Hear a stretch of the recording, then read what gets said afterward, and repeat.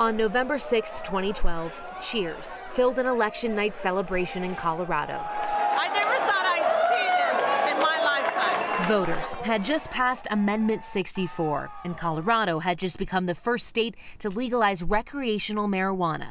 The man at the forefront was Steve Fox. He was able to not just change society, but change all the people around him for the better. Mason Tvert has worked alongside Fox in his lobbying efforts for more than a decade, and the news of his passing has been hard to accept. You know, outside of my parents, there's really no individual who had a greater impact on my life.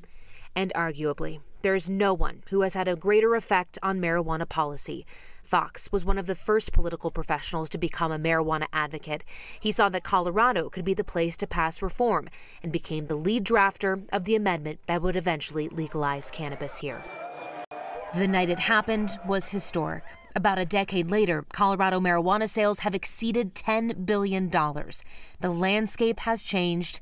The impact has been profound. Not just on the, hundreds of thousands of people that consume cannabis or the thousands of people who work in this industry, but on everyone who, is now experiencing other benefits from this, whether it's, the public health and safety benefits associated with regulation, whether it's the tax revenue that is helping to build schools. Steve just wanted to have a positive impact on the world, and he saw that cannabis policy was a way to affect it in so many ways. Liz Kotelik, 9 News.